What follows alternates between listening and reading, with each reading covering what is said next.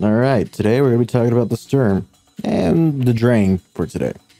So, to be honest with you, Sturm and Drang, they're a nice, powerful couple, power couple, one wears the pants more than the other. Mostly it's Drang because, in PvE content, Drang gives, Sturm the ability to overflow its magazine, and those overflowed bullets do increase damage. I don't know the percentage, but it's a measly good amount. When back in vanilla D2, this was definitely, I can see the concept where you would clear ads with Drang. Since we were in a double primary meta, you clear out ads with Drang, then you'll use DPS with Sturm because, well, Sturm got overcharged bullets, and after that then you just swap to your heavy or whatever.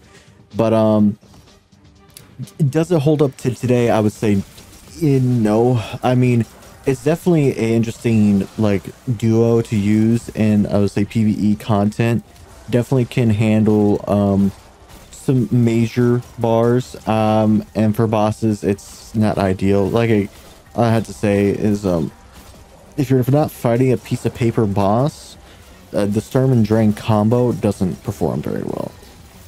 Now Sturm itself performs actually well in PvP, which because of its stats and the current meta being 120s and 140s and what else is there, like the Sturm actually performs strong in PvP. And if you know how to work a sidearm, which I have no clue how to use sidearms, and or at least the Drang in PvP, because the recoil direction, it makes me just not even realize where I'm shooting at. So it's for PvP and PvE, it has its own respected sides. For PvE, it's gonna need Drang to like let it even stand alone in PvE content, and for PvP, this gun like performs. But if you're running, it really best way to describe it is like a skill curve with Drang in PvP. So if you're running Sturm and Drang in PvP, it's not really worth it unless like I said, skill curve, and you're really good at that. Now Sturm as a standalone hand cannon in PvP actually performs the best it can as a 120. It doesn't have any damage perks that Drang can allow it to have, so in that time being, it's just an overall good starter 120, including with the catalyst giving it increased handling and I believe stability.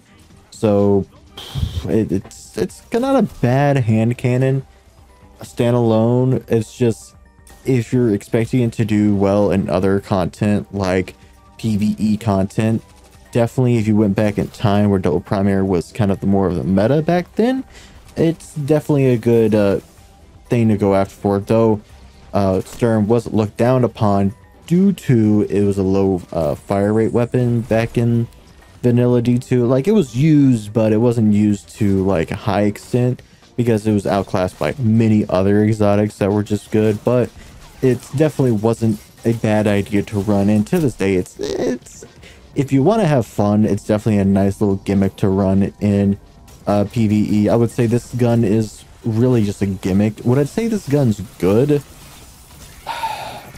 No, it only shines in PvP, and it's still outclassed in PvP today. There's a legendary hand cannons that are outclassing this exotic. So until Bungie gives this this weapon like a catalyst boost or something like that, this gun fucking sucks. So yeah, that's Sturm and Drang, or Sturm mostly, but yeah.